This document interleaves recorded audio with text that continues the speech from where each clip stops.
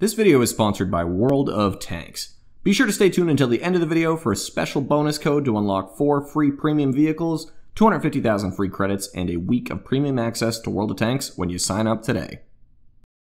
What is going on, my friends? Hank here, and today we're going to talk about one of my favorite subjects to model and one of my favorite subjects to research about World War II, the iconic medium tank M4, aka the M4 Sherman. The Sherman is perhaps one of the most recognizable and prolific tanks in the history of warfare. Employed by the militaries of nearly 50 nations around the world throughout its 6-decade service life, it's no wonder that anybody who knows anything about military history can recognize this beauty. Because of its widespread use, the Sherman is also one of the most modeled tanks on the market today. Model manufacturers from Tamiya, Academy, Italeri, Meng, Osca, and many, many more all have their own Sherman variants for builders at every skill level and covering just about every theater of war. So today we're going to be taking a look at my top 5 favorite Sherman tank kits to build, as well as talking a little bit about why they make the list and why I think you should build up each one of these for yourself. With that said, let's get started with Sherman number 1. Alright, so the first Sherman on our list today is a true modern classic. If you build 135 scale armor kits at all, there's a good chance you've already built this one up already, so it's a perfect choice to head off our discussion. This is none other than Tamiya Kit 35346, their M4A3E8 Sherman EZ8 from the European theater of World War II. This kit, along with Tamiya's other M4A3 offerings, is a really strong option for anybody from your true novice builder to your more advanced veteran modeler. The engineering on this kit is just about perfect. There aren't too many parts in here, so you can spend a good amount of time on the painting and weathering phases, and it's a great base for aftermarket upgrades and accessories. This variant of the Sherman, commonly known as the EZ8, is often one of the most widely depicted variants of the M4 that we see in movies and video games about the Second World War, and that's for a few reasons. The E8 designation of the Sherman was one of the last major variants produced by the US in the final months of World War II, and it was a test of the new HVSS suspension system. They made about 5,000 of them starting in the summer of 1944. A lot of these saw service in the push into Germany at the end of the war, and many, many more survived after World War II to be activated again for combat during the Korean War. And after that, a lot of these were sold to US allies all over the world for service in their own militaries. They eventually ended up in museums all over the place, often backdated to look more like World War II tanks. The Sherman tank that's central in the 2015 movie Fury, starring Brad Pitt, is also supposed to be an M4A3E8, even though it's technically an A2 model with the EZ8 suspension system. My most recent build of the kit, right here, draws inspiration from that film. I've added a full crew, as well as some applique log armor on the sides. I had a ton of fun building this one up, and I'm planning on doing another one shortly here. And if you're interested in hopping into the commander's hatch of the EZ8, it's one of the more than 800 playable tanks in today's sponsor, World of Tanks. It's one of my favorites to play in the game. There's a few variants of the EZ8 that are available, and they're all great, fast, mobile flankers at Tier 6. So that's our first Sherman model on the list today, the modern classic Tamiya M4A3E8 EZ8 in 135 scale. Moving on to number 2. Alright, so our second kit here today is rolling back the clock a little bit to the very first variant of the M4 Sherman to hit the battlefields of World War II. This is the M4A1. Specifically, this is the Osca Kit 35010, their M4A1 Sherman mid-production. I love the M4A1. A1s have this beautiful rolling one-piece cast upper hull. The early ones have this 3-part bolted transmission cover, the small early model gun mantlet, and they're beautiful. If you're a tank nerd like me, it's so cool to look back at these earliest models of the Sherman and know where the development of the tank is going. You can really appreciate how simple of a design this was, but how well the system was set up to grow and evolve as it needed to throughout its service life. Now, the kit itself, in the front here, is a little bit more complicated than the last one we talked about. There are quite a few more parts, smaller sub-assemblies, and as a result, a lot more detail, but it's totally worth it. If you've never built an Osca kit before, they're really top-notch. Not ideal if you're a true novice, but if you've been at this for a little while, then definitely give one of these a go. All in all, a fantastic build experience that I highly recommend. I built this one up as part of a group build I hosted a few years ago. It depicts an M4A1 of the 1st Armor Division in North Africa. Really love this build. And interestingly enough, playing this tank in World of Tanks is one of the big reasons that I got back into scale modeling nearly 10 years ago. I've always been really interested in World War II, and one day after work I downloaded World of Tanks and started playing as a way to relax, and I just got hooked. And one of my favorite tanks to play in the game has always been the M4A1 at Tier 5. It's so fun to cruise around and blast away at other tanks, especially with the big 105mm howitzer.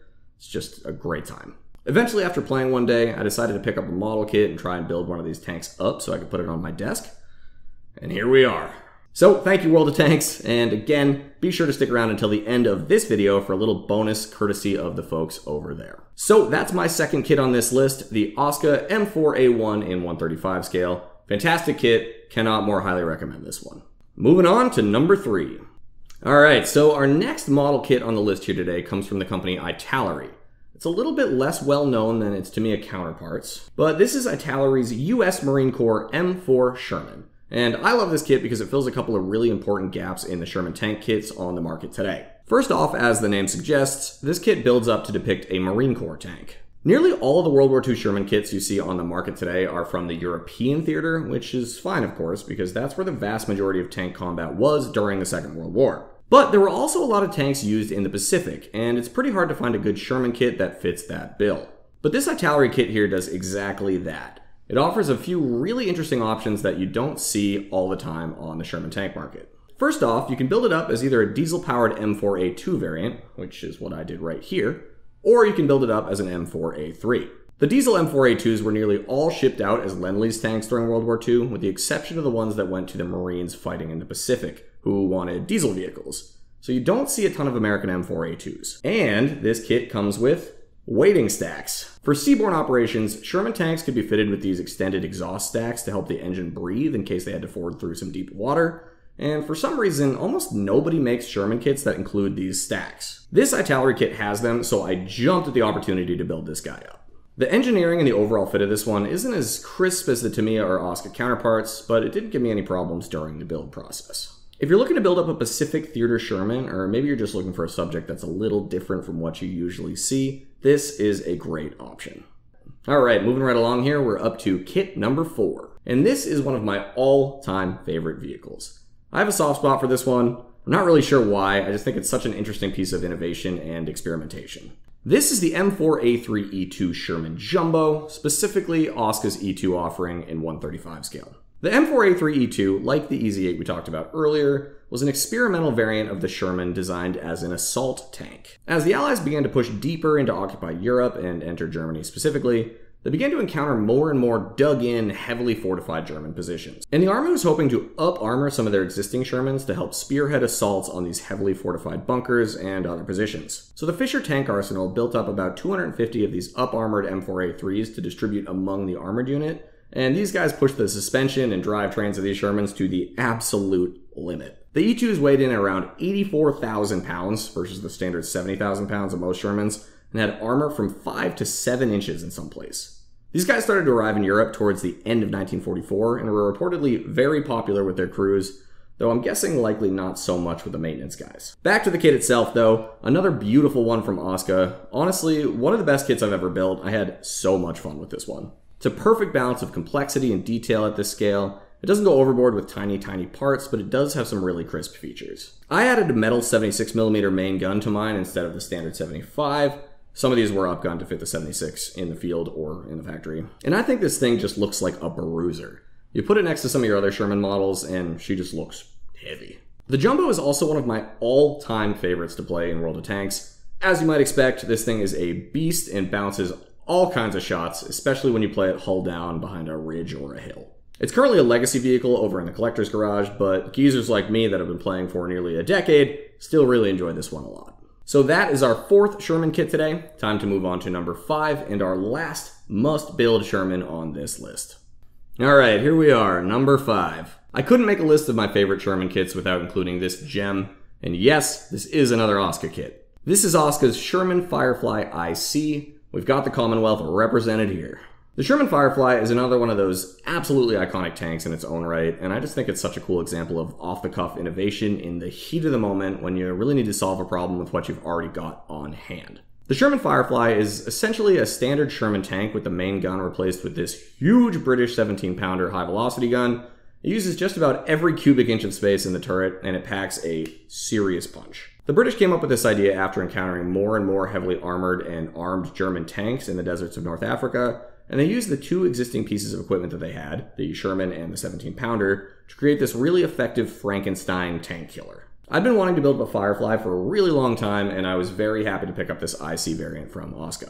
This kit also comes with tons of extra bits of track, stowage, gear, and all that jazz. You can attach it to the tank and add some extra decal and applique armor, like I've done with this guy here. I also added a bit of scratch-built Hessian tape to this vehicle as well, as the crews often disguise their Fireflies as best as possible to keep them safe, since they were so valuable on the battlefield. And of course, I would be wrong to omit that the Firefly is also, of course, playable in World of Tanks. It plays quite differently from its other Sherman counterparts. She's more of a long-range sniper than a mid-range flanker, which leads to some really fun long-range shootouts. And I know that this is a channel dedicated to scale modeling. Not everybody who watches my videos plays video games, but I was really happy when World of Tanks reached out to me to sponsor a video because I genuinely think that if you're interested in tanks and military history like I am, this game is worth checking out. I don't do sponsorship ads for products unless I think you guys would really get something out of them, and this one is really cool. It's a fun way to relax, aside from building models, of course, and the best part is that it's free to play. As I mentioned, there are over 800 playable vehicles in the game, with tanks from the interwar period all the way up to some more modern vehicles like the Sheridan, the Leopard, and the Centurion.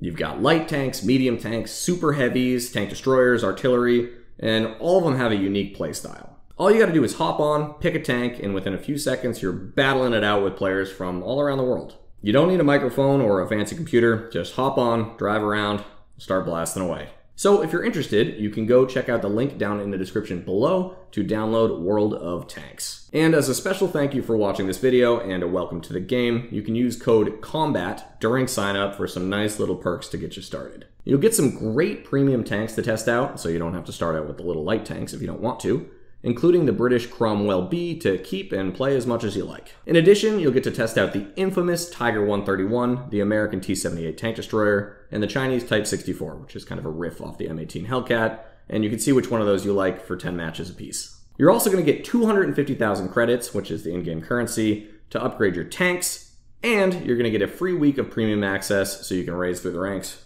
even more quickly. So if you're interested in checking this out, please be sure to use the link below and use promo code COMBAT during registration for this special offer. So a huge thank you to World of Tanks for sponsoring today's video and giving us a chance to talk about the 5 best Sherman tank kits on the market today, in my humble opinion. If you're interested at all in scale modeling, particularly armor modeling, you gotta give these kits a try. There's a nice spread of kits here for all skill levels and subjects, so I hope that at least one of these piqued your interest. So let me know in the comments below if you agree with this list or if you think there are any Sherman kits that I missed that you think are also must builds. Thank you for watching, and until next time, be well, happy building, and maybe I'll see you on the World of Tanks battlefield.